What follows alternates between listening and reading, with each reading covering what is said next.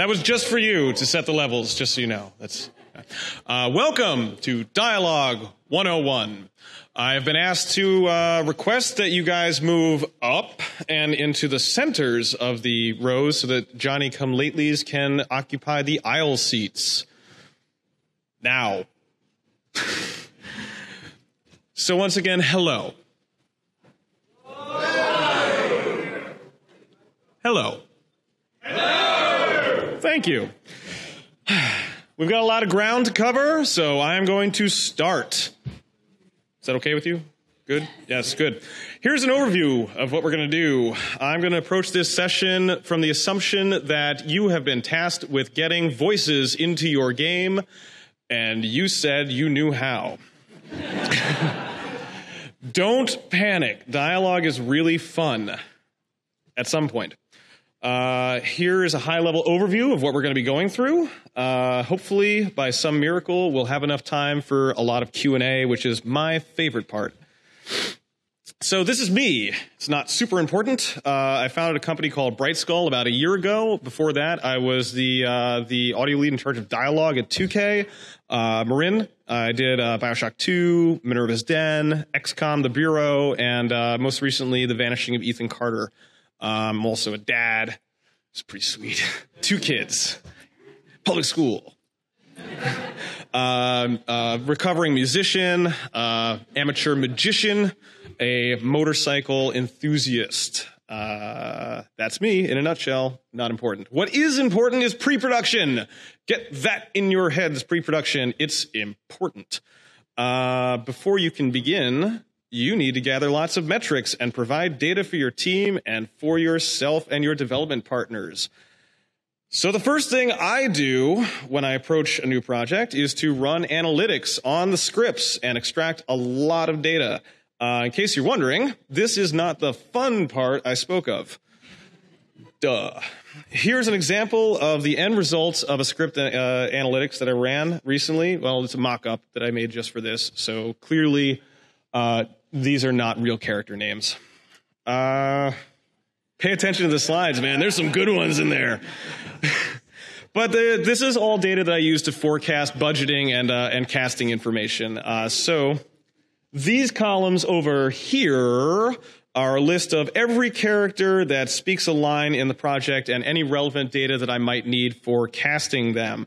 In this example, you'll see the sex, the age, the accent, the unique code used in the scripts to identify that character. It's also usually the same code that's used in Engine, which we're not even going to delve into. I don't even know why I said that. These columns here are the sum total of all of the lines that character speaks in the game, divided up by, in this case, level. It could also be by stage or mission or however else your game is broken down. Hell, jeez. I'm going to try and get through this without cursing. I don't think I messed up already, but whatever.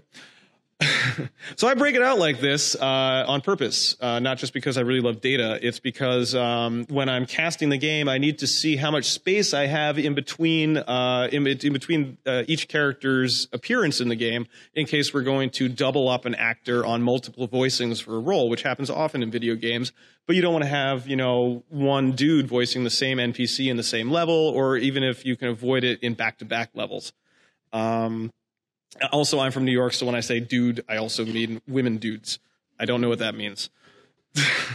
This column here is the sum total count for all systemic or combat dialogue. This gets handled separately for engine reasons, but also most importantly in casting and in metric analysis, because systemic lines are usually about 4 words per line on average, and narrative content is usually about 12 to 20 words per line. So it skews the actual line count that you will tally up later. I will probably show you that even. Finally, once all that information is gathered, I can make a really loose, high-level prediction for how I'm going to cast the game based on that data. So that's pretty much what the early analysis is. Now, real quick, before I move on, every developer has a different way of doing scripts. Excel scripts are really good for this, but really bad for other things. And if you get a Word document script, a little pro tip that I'm going to hand you is I use find and replace to do my line counts. And what I'll do is I'll do a specific all caps find and replace to find the character name in the line headings if it's theatrically formatted, and that gives me a good sense of the line count in a rough estimate. Also, I use the highlight tool to replace that so that I can easily look through the script and see if I've missed any. Hope that wasn't, but yeah.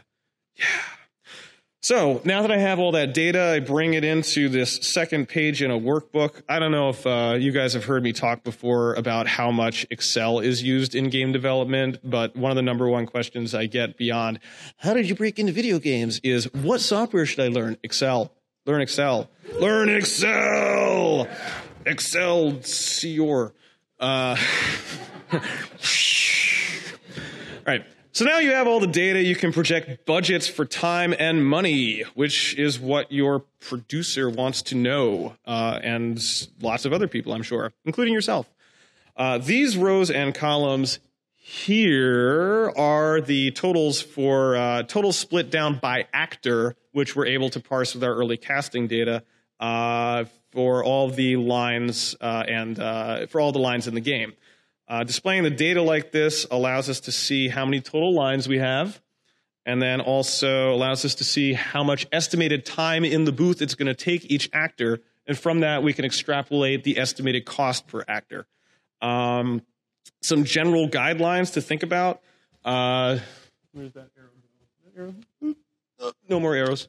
Union actors, you're going to want to budget $890.23 per actor. I usually round up to $1,000. That cost is the union fee for actor in a 4-hour session block. What that means is you get 4 hours of actor time. You can use 10 minutes or you can use 3 hours and 59 minutes and 59 seconds, and you're still going to pay $890.23. It's not actually $890.23, but that includes the 10% agency fee on top in case any of you are union people going, that's not right, but it is. For non-union actors, you want to budget $200 per hour with a 2-hour minimum. So that means that when you book a non-union actor, you're going to be paying $400, and then every hour after that is $200 per hour. You always round up. So that's something to keep in mind. Now, studios generally cost $200 per hour. That would be good VO studios in major cities. Smaller cities and lesser studios might be less expensive. You might also be booking the presidential suite at POP, and it might be a little bit more.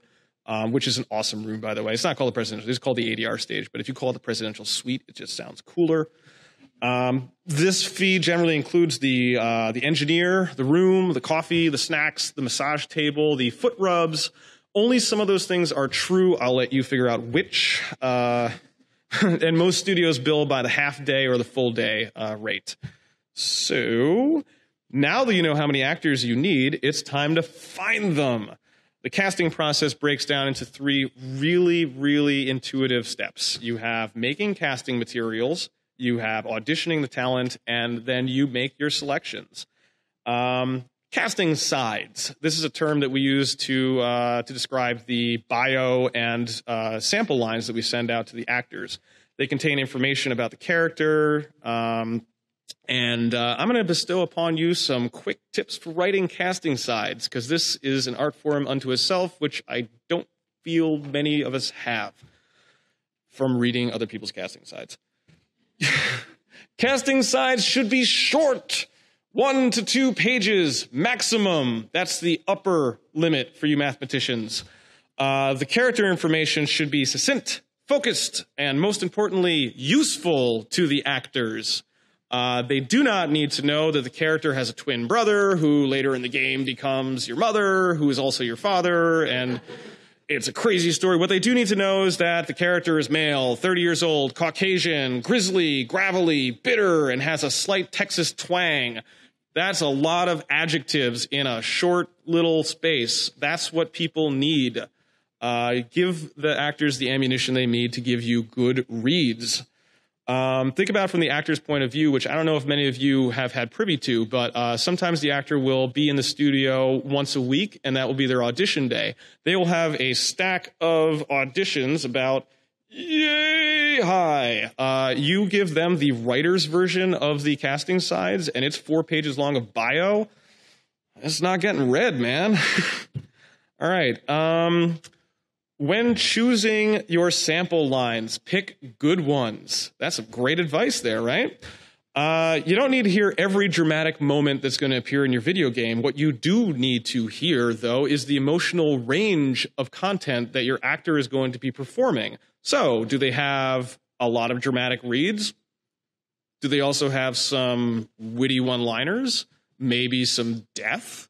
Maybe some gloating? You want to make sure that you have the full extent of the palette in there. And in fact, if you think that that character might change, write some fake stuff in there. Which goes to another point of mine, which apparently I'm going to get to in a minute. Sorry. If it's a first-person shooter or a real-time strategy or any other game that includes combat, always include deaths and combat in your sides. You would be amazed at how many actors are not competent at combat VO. Great at dramatic reads, and then you put them in your game, and then you go get them in your combat section, and it sounds like this.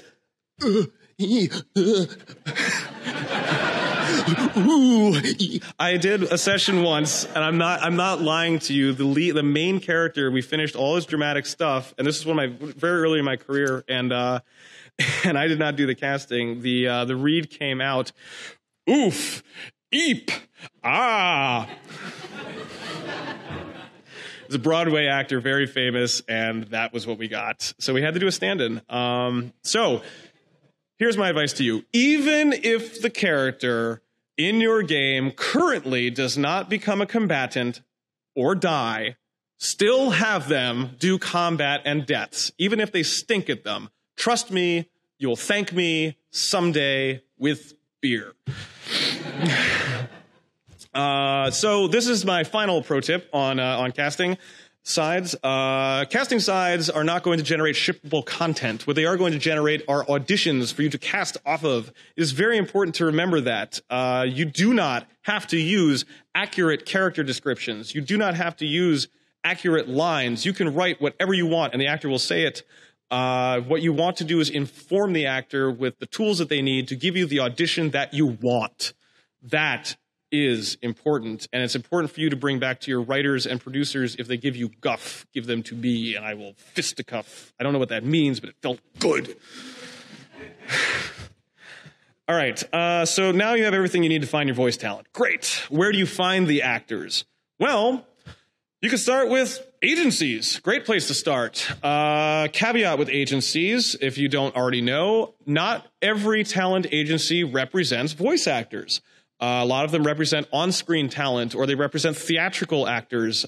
You are looking specifically for agencies that represent voice talent that does interactive and or animation. Not commercial, not radio, interactive or animation. Make sure that those agencies that you're working with do that. Another thing that you want to... yeah, no, that's good. That's all you need to know. Casting directors are also great resources. They have very large pools of talent that are pre-vetted, and more importantly than agencies and yourselves, if you're not already experienced, is that they already have a network of people, so they have access to people that you do not. Even if you're working on a non-union project, this is true. We can oftentimes get celebrity VO talent that may or may not be using a different name, but they won't do it for you. They'll do it for people that they trust. So that's why a casting director is a good idea. There's also like online resources that I will not name. They're okay. They're the kind of sites where you post your project and you say how much you're going to pay because you think you're saving money, but in reality, you're going to screw yourself out of tons of money in the end because the talent that you're going to get is going to cost more than you thought. But, you know, you can do that, and you can do the research if you want. I'm just not going to recommend it. Lastly, there's also shoestring methods. There's, your friends and Craigslist and local theater groups. It can work sometimes. Again, it's going to be way more time and money than you originally thought. And sometimes it works. I'm not saying it doesn't, but If you hire a professional, it's pretty much guaranteed that it's going to work. So I'm going to soapbox for a second, not like I haven't been doing that the whole time, but audiences are becoming much more informed, especially when it comes to our games and our voices in them. And they can be very forgiving about graphics and gameplay and many other things. And I know I'm preaching to the choir here, but sound is the only real-world asset in the game, especially voice. So when you screw up voice or sound, but most importantly voice, you really screw up, and the player has a very low threshold for giving you any amount of leniency on that. So very important to think about that up front when you're figuring out how to pinch pennies. So congratulations, you've got yourself a bunch of auditions to go through. Who's right for your game? Well, that's up to you. And I mean you, not your fans, not the people on Kickstarter, not the people on Twitter. It's up to you, the game designer and the game audio designer and the game casting director, to make that choice. What's a really bad idea is to pick somebody that you think is cool for the role and then to cast them, and then they're totally not the right actor for the role. Never happened to me. Also, check their experience. Actors, just like audio people and every other discipline, have specialties. I mean, a lot of times people will make the mistake of, and not necessarily a mistake, but it takes a very skilled director to get it done right, to take an on-screen actor and to put them in a VO booth. Well, most on-screen actors have only been on a VO booth to do ADR, which is like looping their own performances. They haven't done creative voice work where they're getting a picture in their head and they're performing to it. So not every TV actor or film actor is going to be able to do that. Their standard practice working is having the script that they read their pages like right before they go on, and then they go and they deliver their roles. Sometimes they read them ahead and get them, but that's why theatrical actors are very good for this. Maybe they've done some video games, but they were in Simlish and you're directing XCOM. That never happened to me. So just check their experience and make sure that it's right for your game. Let's see. Oh, also, you want to be aware of their availabilities, too. So if they're doing TV or theater, make sure that they're going to be available 3 days before CERT to do their pickups and not at a price check in Mexico. So now that you've got a cast, you have to record them. First stop, find a studio. I know this is really rudimentary, but I'm trying to give you guys tips through like really dumbass explanations. Find a studio that's close to your talent, not to you. It's way cheaper to fly yourself to the studio than to fly all of your talent to you. There's that. Also, surprise! VO is not music. Right? That's a weird one, right? What that means...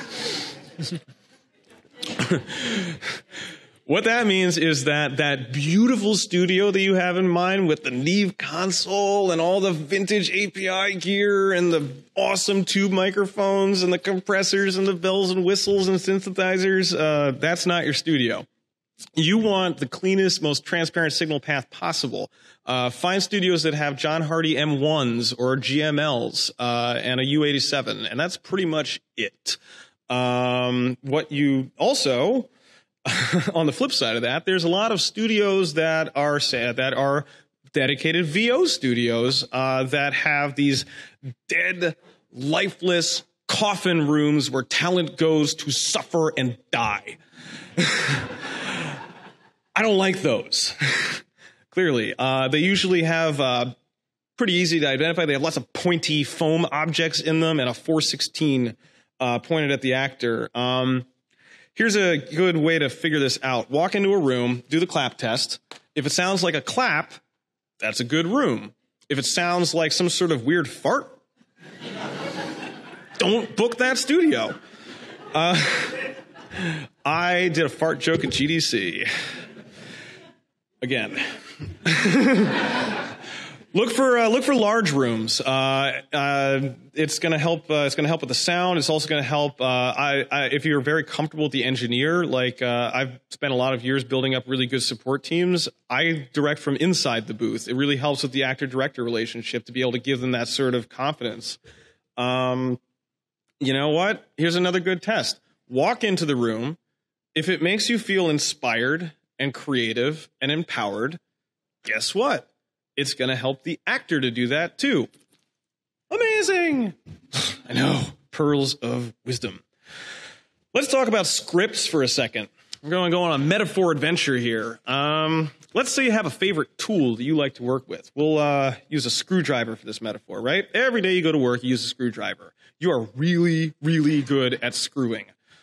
Now let's say you get hired for... Oh, should have rewrote that. Now let's say you get hired for a job and your new boss says, oh, buddy, we don't use screwdrivers here, but here's a hammer, to use on those screws. Same thing happens when we give Excel spreadsheets to actors who are used to seeing theatrically formatted scripts. Man, does that blow a session. They won't tell you. Actors will not tell you what makes them uncomfortable in the booth. They're happy to be there, and they will do anything in their power to please you. So it's your job to learn about acting and to make them comfortable. One more thing, when you give them their beautifully theatrically formatted scripts, for God's sake, put the previous line and some context into the scripts so that the actors can read it, and get it in their hands at least 2 days before the session if you can. Even if it's dry, like mocked copy, get it in their hands. It'll help. All right, for working with talent, you need to remember a few golden rules. Actors, surprisingly, are neither parrots nor magicians, except for some of the magicians that I work with. The best way to break an actor, and not in like a stallion sort of way, just more of a sad, broken person sort of way, is to beat them down at every nuance of their performance to get it the way that it sounds in your head. You hired professionals to collaborate with, listen to them, trust them. But on the flip side, they're not working on the game nearly as closely as you are. You're going to need to give them context and direction. Come to my talk on Thursday at 11, and I'll give you a masterclass in directing if you're interested. But basically, really quick, give the actors some time to get the line right. If they don't get it on the first try, give them 2 more. And if they don't get it on the third one, give them a little help, an adjective. It's not until the 4th or 5th that you really want to get in there and be like, okay, let's figure out what's going on. Especially if it's a long line, then clearly help them out. But yeah, just give the actors some space to do their jobs. So on that point, your job in the studio as a director or as a session runner is to create a bubble around the actor. Your job is to protect them from the producer and the writer and the engineer and the coffee person and the script person and everybody else. That's your job to deal with them. You are running the session. You are not there to make the actor uncomfortable by making them privy to all of that. That said, what that doesn't mean is take the talkback loop off. Because what happens when you take the talkback loop off? The actor is now in isolation.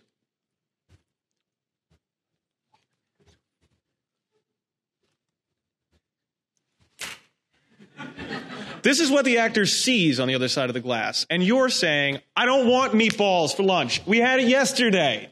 I want to... Yeah, that's pretty much what happens in a studio. Or, did you see that YouTube clip? I know, it's crazy. What is he thinking? The actor will immediately think, oh my God, this guy's terrible. Why did we hire him? Get him out of the booth as fast as possible. That's actor psychology for you. Okay, now I lost my place. I went on a tangent. It happens. Go on this trip with me, man. All right. Lastly, have a vision for what you want your game to sound like and communicate it effectively. I know it sounds stupid, but you can go either way with this. You can have no idea what you want your game to sound like. Be like, I don't know, the writer wanted something. Read your scripts, man. Have a vision. You're a creative professional. Jesus. That's me on my stump. Okay. All right. Lastly, if all this seems really daunting, there's a plethora of professionals that are here at your beck and call. Even if you want to just call up and ask for some advice, most of us are really approachable human beings. Some of us have even worked in-house at game studios before. There's voice directors who will come in and work with your talent with you if you're uncomfortable having that relationship. There's casting directors that will find awesome talent for you. Voice production houses that'll do soup to nuts. Script supervisors that'll come and help you groom your scripts and get them treated for the studio. Editorial and mastering engineers who are going to get it to sound way better than you will. Most of you, I don't know what your skill level is. That's basically it. That's my talk. I wanted to leave room for Q&A. We've got a couple minutes. Let's get some questions going. Please line up at the microphone. You can pretty much ask me anything. Everyone is invited to talk and ask questions, including the CAs, who I know are just jumping at the bit to ask me to shut up. On that note, please don't forget to thank your volunteers and fill out your surveys. I recommend high-fiving CAs at any point you get, unless they're like weird about hand stuff. Lastly, just to plug my own thing, if you want a more boots on the ground look at actually like running sessions, come to my talk on Thursday, where I basically turn this room, well, not this room, turn the room into a live recording situation. It's called VO Session Live. I show the Pro Tools rig. I show you how we pull down takes, and we have volunteers from the audience come up and run different script scenarios. Thank you. That was me.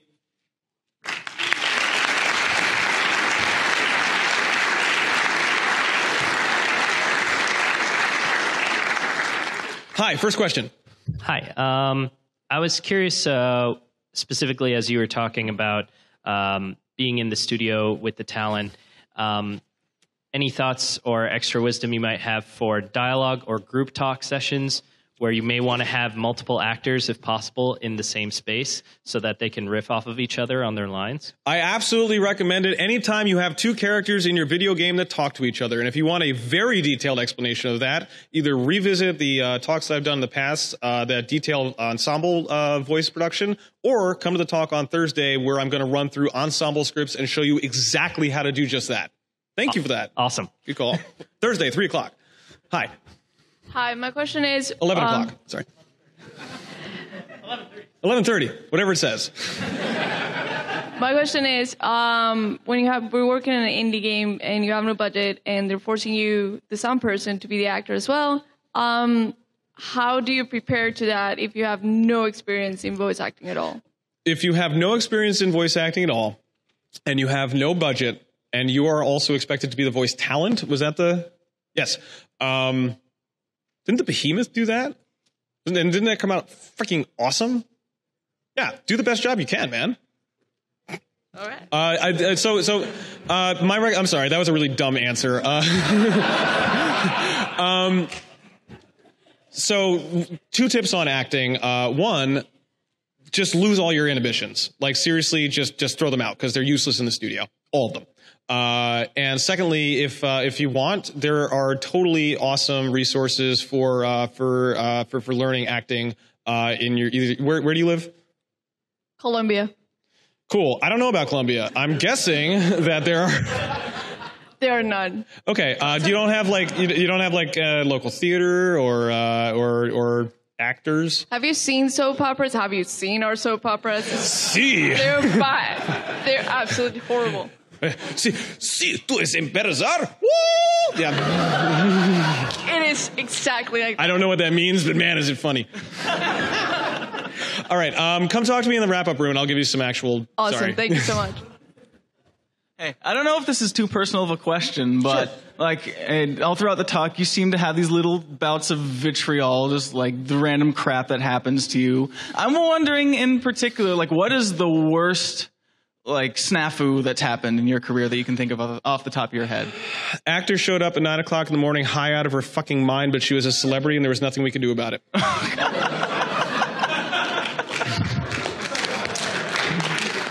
And so she was there for 4 hours? And she had to do combat that day. Oh, God. Great. Best of luck. John. Hello. Okay, so we've talked a lot about recording in a studio, but say you're working on a project that's a very, very low budget project, and you have to work with actors who are remote, who have their own home studios. What kind of advice would you offer in a situation like that?